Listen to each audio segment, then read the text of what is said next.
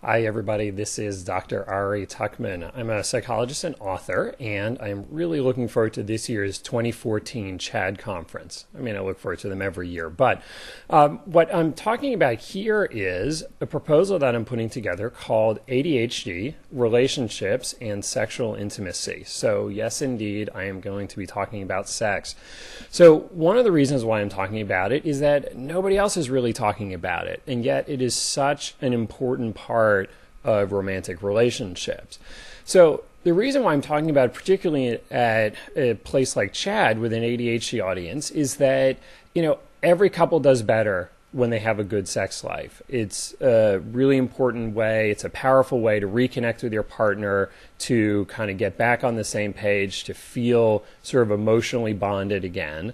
So every couple benefits from having a good sex life, but the couples that are kind of struggling a little bit more for whatever reason, could be one person has ADHD, could be all sorts of other reasons. But the couples that are struggling a little bit more, I think they need a good sex life and all the benefits that come from it all the more. That is just such an important part of being happy together.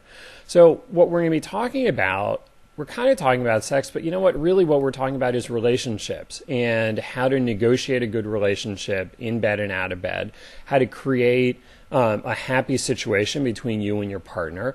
And ultimately, to do that, it involves kind of challenging ourselves and also challenging our partner in, productive, respectful, effective kinds of ways. So that is what we're talking about here. So in that way, as much as sex is really important all by itself, it's also a little bit of a means to an end in terms of creating a better relationship with your partner. So I'm really looking forward to this presentation. I think it's a topic whose time has come long ago, and I'm really looking forward to doing it at this year's CHADD conference. Thanks.